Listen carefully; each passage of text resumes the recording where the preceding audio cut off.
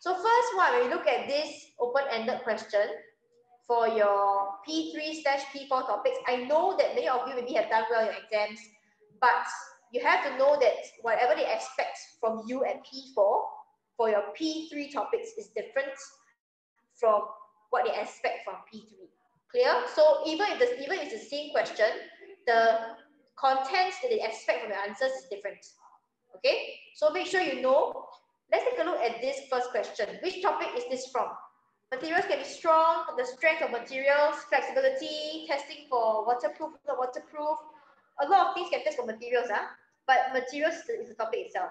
So what is the writing structure for materials, the topic of materials?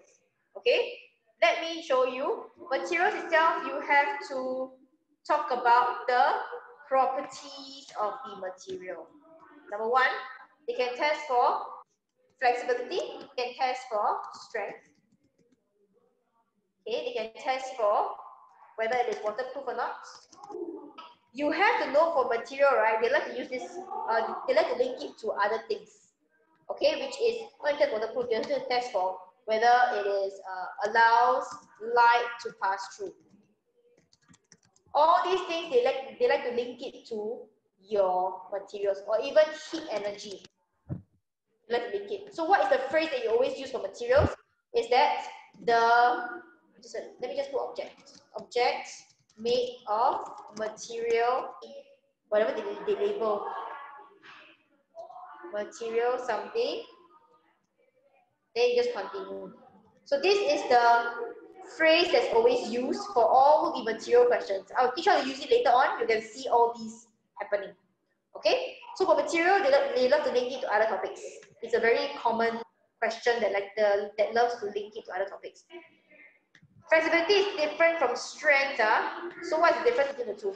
Okay, so basically both will also break. Okay? So you are trying to test the threshold of each of the material based on the strength and flexibility. So the difference is that for strength is the ability to hold objects, okay, before breaking. And that's for strength.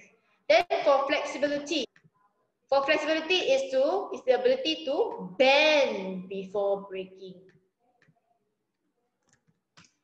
You can bend will depend on how flexible the object is before it starts to break. Okay, so that's the difference. One is bend, one is hold the heavy objects. So place the materials into a container filled with water. This one is testing for what? Oh. Ability to float or sink, or the buoyancy of the material. If you say mass, it's not really, because you cannot determine the mass based on whether it can float or sink. If I were to compare, if I give you a coconut, right? Coconut can float, no? Can, right? Coconut can, but coconut very heavy leh. You carry it. So you cannot, based on the mass, does not determine if it can float or it can sink. Okay? Can. So which of the following materials A, B, C, D is most suitable for making the anchor? So we have to use the phrase already, this one. The object made of material, blah, blah, blah, blah, blah, is the phrase for material questions. So material C. What's the difference between material C and material B and material D and material A? Tell me the difference based on what you can see from the diagram. Okay? Material C sank the deepest. You can see that, right? Into the water. Then explain. Explain what? The anchor. The anchor, use the phrase. So I said, the anchor made of material C. See, I use the phrase really.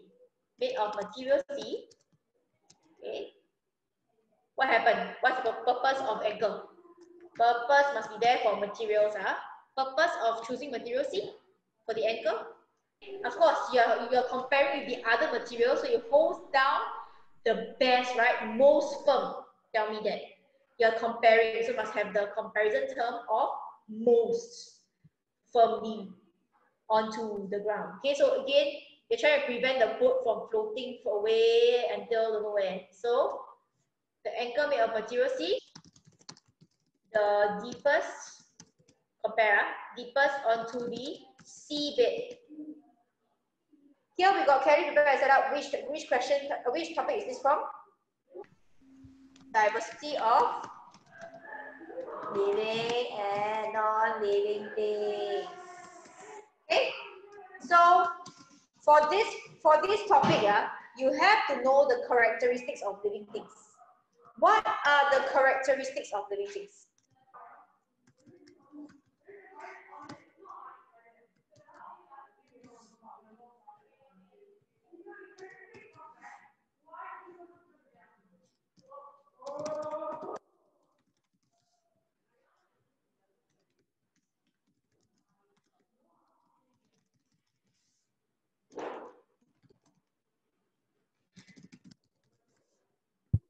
Right.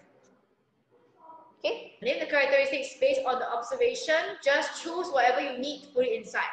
So at 2 o'clock, organism X is here. At 2:05, organism X disappear. So where did organism X go? Name the characteristic. Okay, where did organism X go? It went into the darkness at R. So the reason why you cannot say they move by themselves is because this one is not testing for movement. This one is testing for whether it will respond to changes. Because the surrounding changes, that's why they change. That's why they move. So, the answer is living things respond to changes to their surroundings. Okay. Next. A week later, Kelly found all the organisms X were dead. Oh, now it's a week later, all died already. Explain why. Look carefully. There's something that's special in this whole paragraph of the whole long story.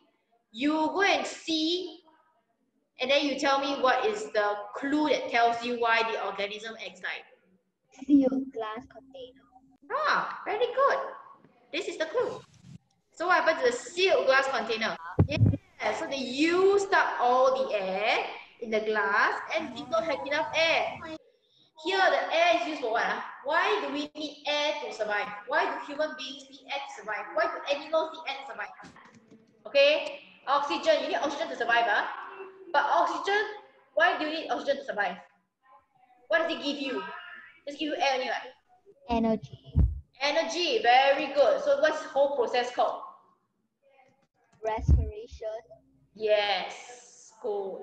Make sure you know this. Okay, release energy. And of course, your carbon dioxide. But you don't need carbon dioxide, of course. You just want the energy for your cells to function. Every part of you is made of cells. Okay, you got skin cells, you got hair cells, you got brain cells, you got heart cells, you got everything. Toenail cells, all these are your cells, okay? So you need, the cells need energy to carry out its function. Without these cells, nothing will happen. Same thing for the plants. Without energy, the roots cannot carry out its function to absorb water, mineral salts. The plants cannot photosynthesize. Everything can happen. Okay? So you need to, for cells to carry out its function.